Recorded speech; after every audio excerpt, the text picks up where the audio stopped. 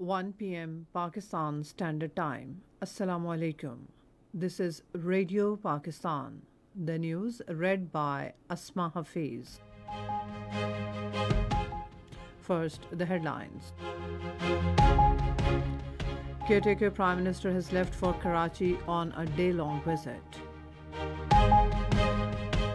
President has expressed confidence in the revival of country's economy. Two-day ministerial meeting of UN peacekeeping missions has begun in Islamabad. On International Day of the Victims of Enforced Disappearances, Kashmiris have been subjected to the crime since 1989. And now the news in detail. Caretaker Prime Minister Anwarul Haq Kakar has left for Karachi on a day-long visit. He will be briefed on Pakistan Navy's Shamsheer-e-Bahar war exercise. President Arif Alvi has expressed confidence in the revival of country's economy, citing the potential of its youth as a driving force.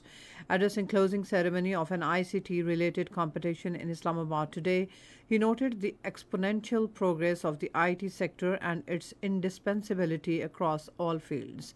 He underlined necessity of equipping youth with latest skills, including artificial intelligence, to take the country forward.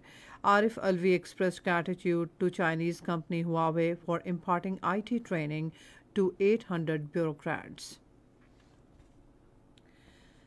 Two-day ministerial meeting of UN peacekeeping missions titled Security and Safety of the UN Peacekeepers kicked off at Center for International Peace and Stability in Islamabad today. The meeting, which began with national anthem, paid rich tribute to those who were martyred while performing duties during the UN peacekeeping missions. Besides Chief of Army Staff, caretaker ministers for Foreign Affairs and Defense, Under Secretary General of the UN Department of Operational Peace and Support, and diplomats belonging to different countries will attend the meeting. The Consul General of United Arab Emirates, Bakhit Atiq Al-Ramithi, called on caretaker Sindh Chief Minister Justice Retired Maqbool Bakar in Karachi today and discussed bilateral relations.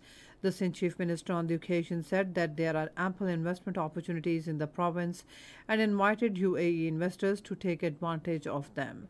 The visiting Consul General informed the caretaker Sindh Chief Minister that a biggest ever visa center has been established in Karachi to facilitate the people of Sindh and Balochistan. The caretaker Chief Minister on the occasion thanked UAE for extending help to flood affectees in Sindh. In Balochistan, 4 most wanted terrorists of a banned organization have been killed in an exchange of fire with security forces in Pashin district. According to a spokesman of Counter-Terrorism Department, encounter took place during an intelligence-based operation in Surkhab refugee camp. Security forces have seized a huge cache of arms and ammunition from the terrorists.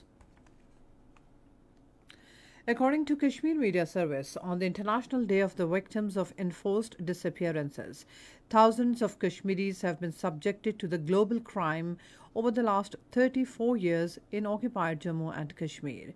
Being the most militarized zone in the world, at least 8,000 innocent civilians have vanished in custody of Indian forces since 1989 in the occupied territory. Kashmiris have been witnessing killings, enforced disappearances, torture, rape, and other brutalities by the Indian forces since then, and this orgy of death and destruction has intensified after India revoked the special status of Jammu and Kashmir on 6 August 2019. In Gabon, a group of senior military officers have seized power in a coup, declaring the elections held over the weekend as not credible. The officers announced on state television today and said that they had cancelled the elections, dissolved all state institutions, and closed the country's borders.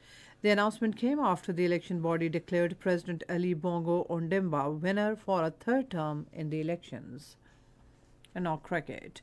The opening match of Asia Cup Cricket 2023 will be played between Pakistan and Nepal at Multan today. The match will start at 2:30 p.m. Pakistan Standard Time. And that's all from the newsroom. For more news and analysis, log on to our website radio.gov.pk and also watch live video streaming of our bulletins on the link facebook.com/Radio Pakistan News Official.